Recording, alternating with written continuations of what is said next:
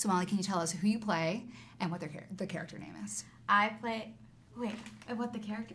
Your character's name. And who I am? Like who you play, yes. Oh, got it. I was like, I'm Hannah and I play Hannah. I'm Molly Gordon. I play Hannah, who is kind of the villain in the movie, and is kind of chasing the boys throughout the movie because they have stolen her purse. Speaking of the boys. Yes. I mean, these are incredible little actors. Can you talk about working with them?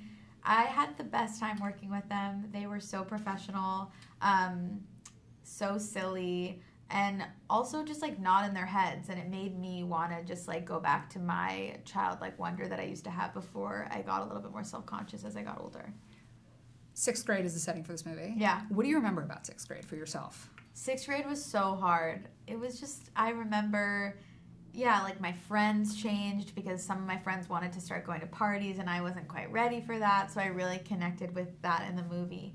I got braces put on. I kept getting food stuck in them.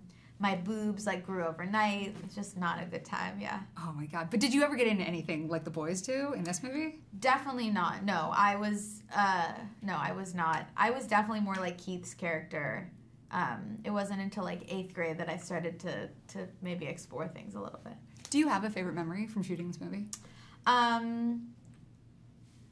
think my favorite memory was just watching the kids improvise. They're so smart, and the material that they could generate just like so easily, I could have never done that at their age. So I was just very inspired by that. I'm honestly really shocked that there was a lot of improvisation in this. Yeah, there was a lot of improv.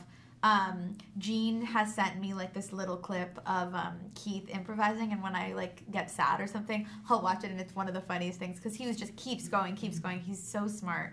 I'm really excited about his career as well. Do you remember what scene it was from that the improvisation happened? Yeah, it's from the scene in the parking lot where we're meeting to exchange the drone. And Keith just did this whole improv about how he was really upset that I parked the car so far away because his legs were really tired. And it's so funny. But it unfortunately didn't make it in the movie. Can you tell me about Lee and Jean and their own sort of beanbaggery? Yeah, they're definitely their own version of the Beanbag Boys.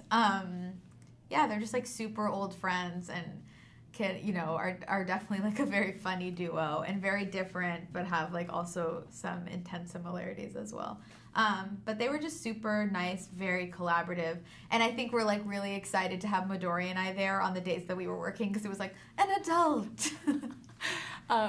What do you hope audiences will take away from this movie? I hope that audiences will see their own middle school experience in it, and I hope that they will laugh because we all need a laugh right now.